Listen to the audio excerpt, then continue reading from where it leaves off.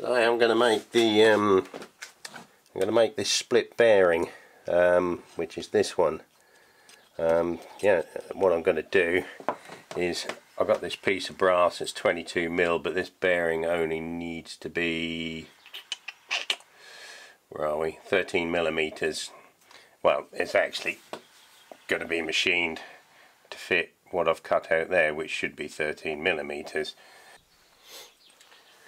Right, what I'm going to do is I'm going to make this split bearing for in there, and how I'm going to do it is this is oversized, it only needs to be 13mm, but I'm going to keep it oversized.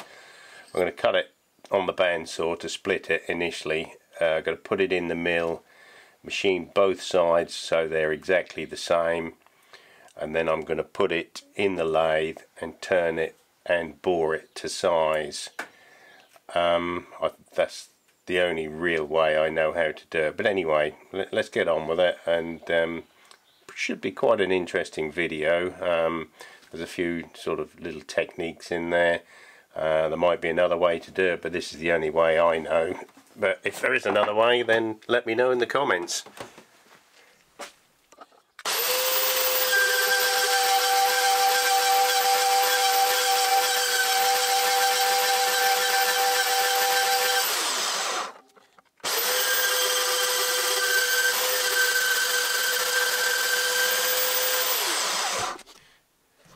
Right, I'm just going to clean up the ends, get them down to the same size, and then I'm going to put them in the mill flat.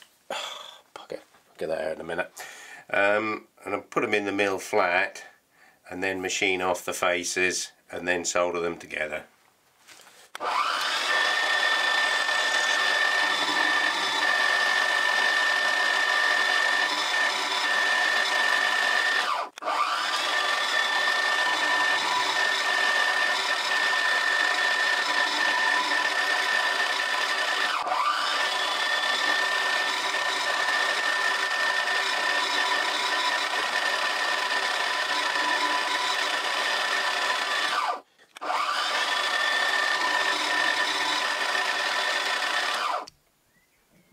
Right, I'm just going to machine them to the same height now.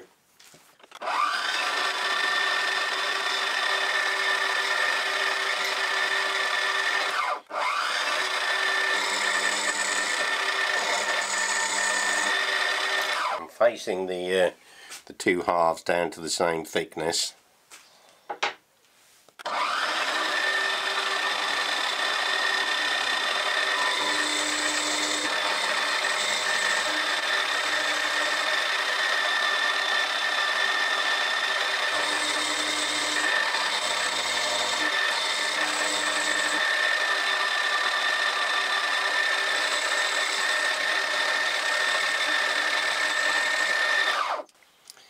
Right, they're both 9.5mm each now, so I'm going to solder those together as they stand like that.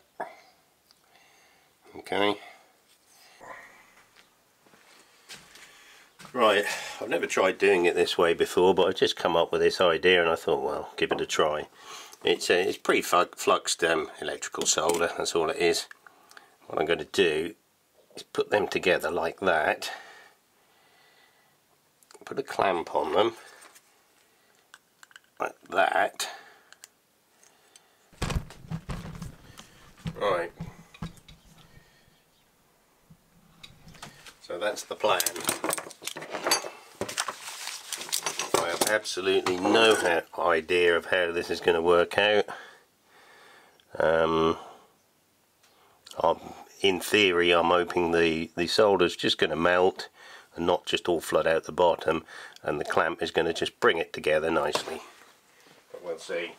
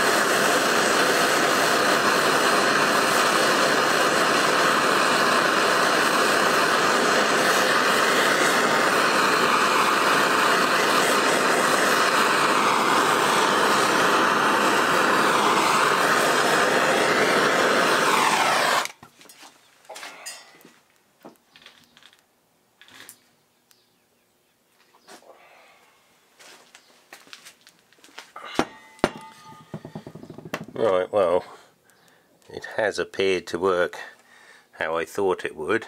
It has squashed it a little bit to one side, but I'm not too concerned about that because that will machine down. I'll still be able to clamp it accurately.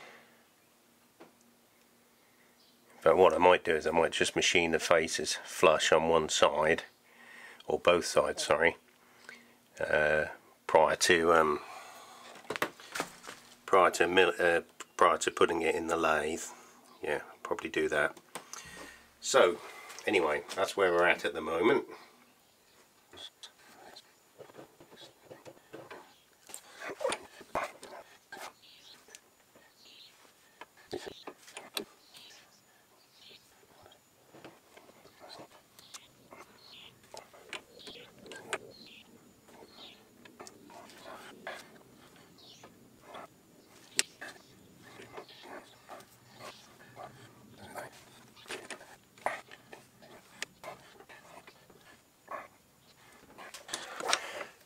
Right, it's got that aligned. Right, we can start turning it down now.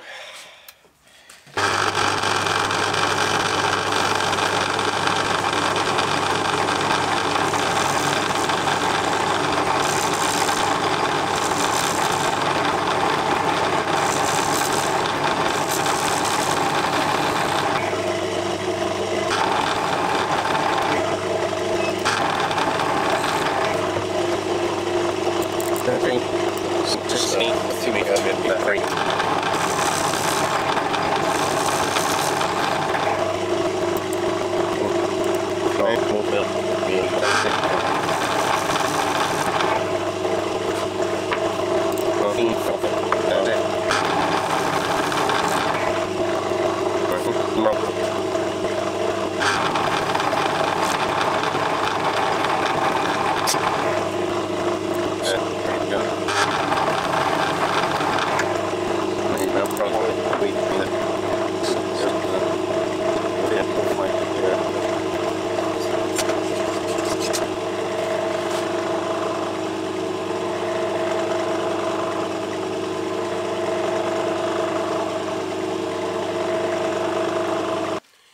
Right, we've got to get a 10mm reamed hole in there now.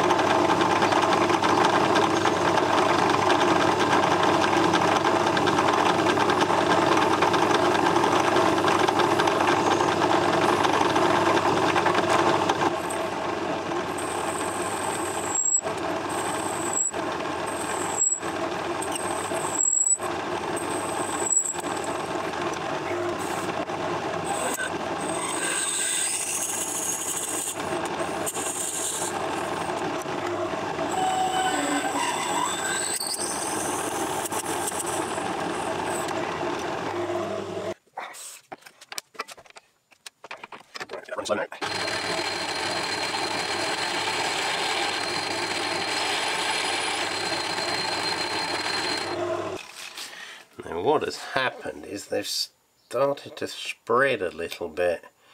I don't think I can nip them back up with a clamp. I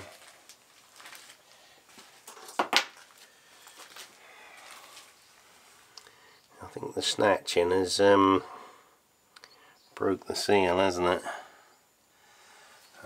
All we can do is part it off and see what happens.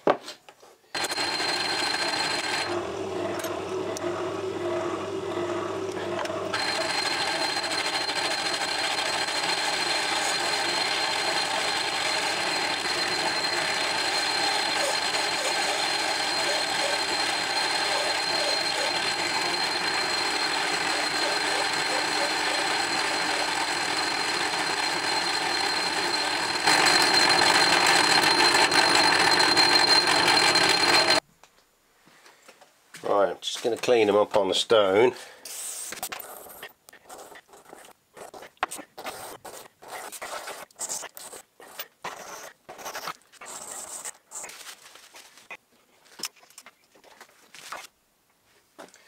Right, there we have them, little bearings, or little bearing I should say.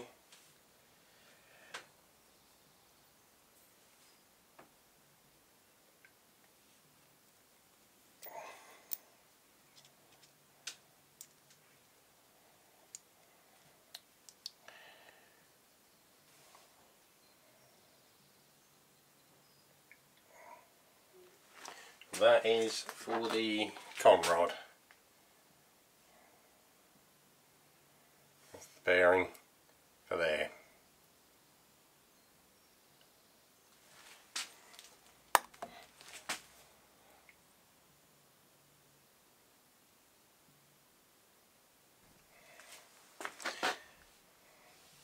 I think if I did them again, I'd do use the same sort of procedure, but I'd use silver solder, because they did separate a little towards the end, which means this hole is not a true round. So what I'm going to do is I'm going to set them up in the con rod, and then when I've got everything lined up, I'll run a reamer through everything just to get everything nicely lined up.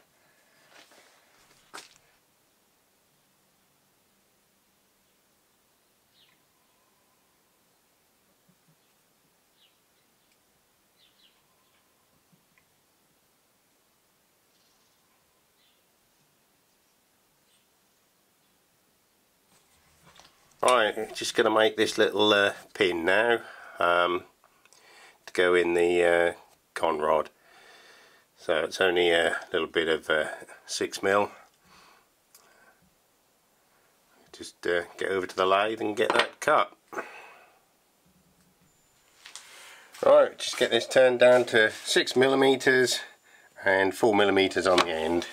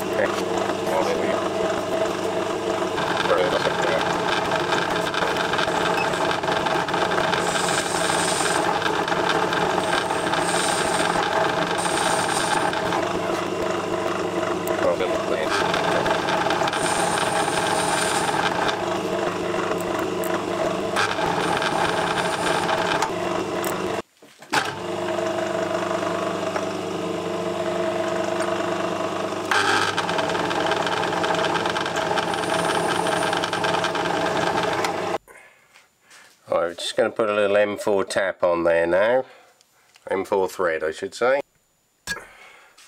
Right, I've put the 4mm thread on there now. I forgot to press the record button. Never mind. Anyway, I'll just put a little chamfer on there.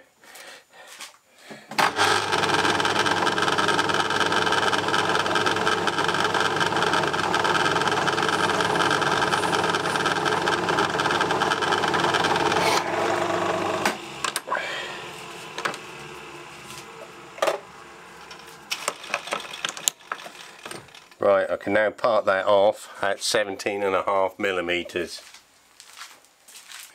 Right, that's the edge of the cutter aligned there, so I now got to go back 17mm.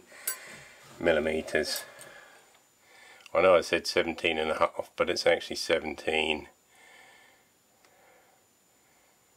So, and lock it off.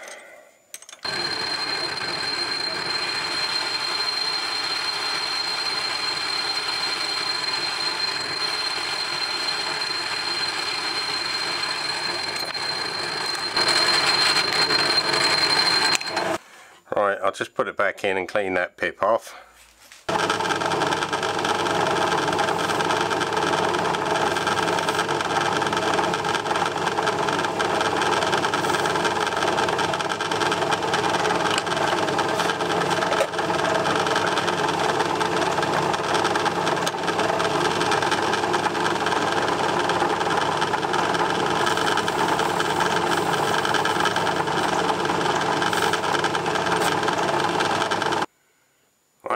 The little Clevis pin.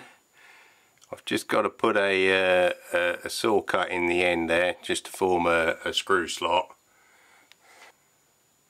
There you go, little screw slot in there now.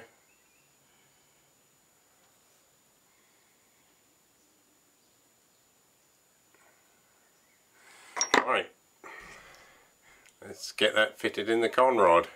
Right, that's the pin screwed in to the con rod. I'm going to make this fitting here.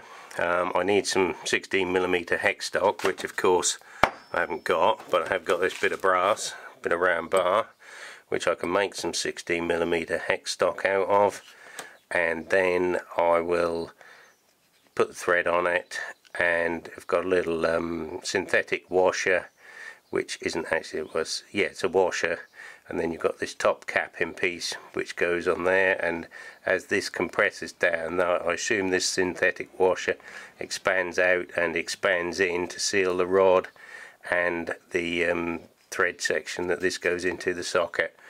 So let's get this 16mm hex stock made up first.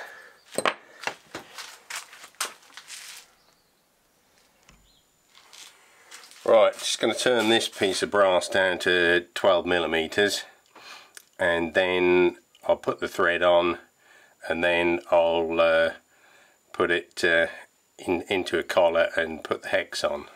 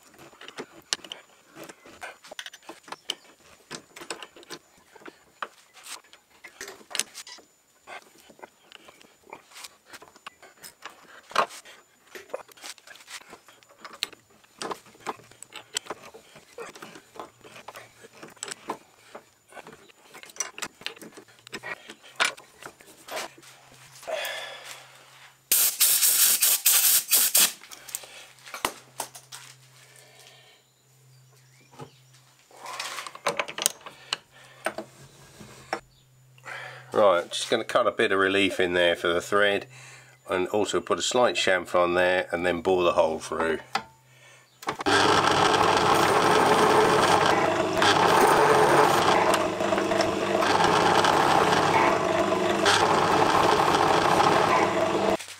Okay, that's good.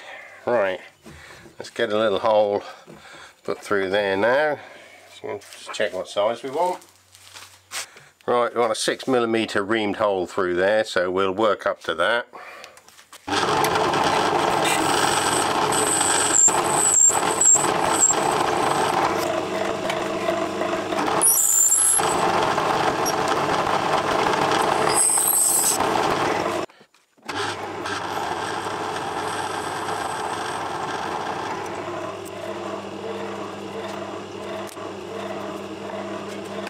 That's this bottom threaded portion of that, and take it out now. I'm going to put it in a collet in a hex block and turn the hex on it. Not turn the hex on it, I'm going to take it over to the mill and mill the hex on it.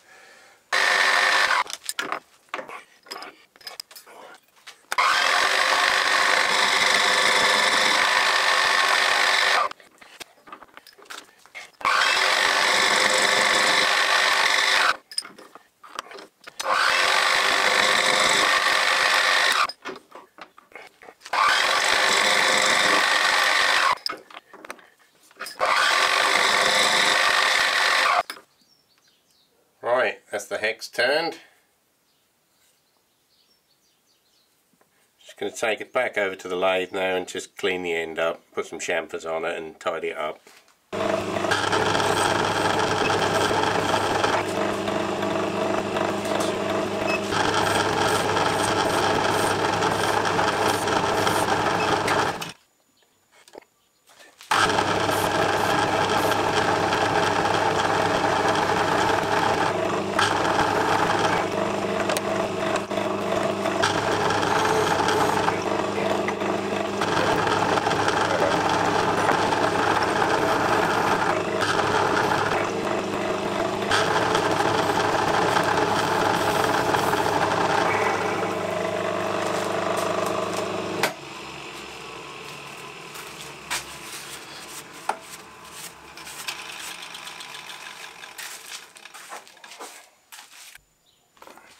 What I've decided to do before I put this in the mill and put the hex on it, I decided to flip it over, utilise this end piece as I've already got the hole drilled through, and just make this little piece.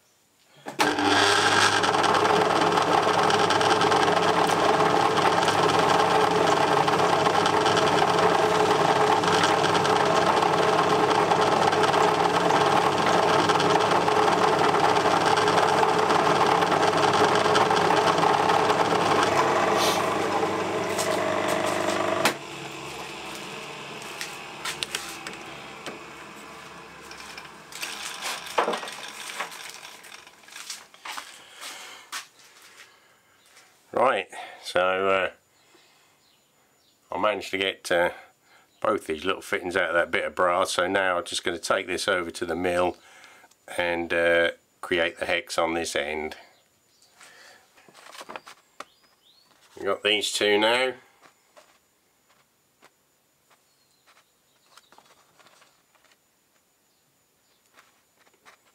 That's the bottom part here and the top part. I haven't got any synthetic material to do this, so I'll have to have another scrap about later, I think, and find something. That's all, folks. I hope you enjoyed the video. If you did, hit the like button. I would also appreciate it if you would click the subscribe button, because that will enable me to grow the channel so that I can keep making these videos. Please leave a comment or a question. I do read all of the comments and reply to as many as I can. Thanks for watching.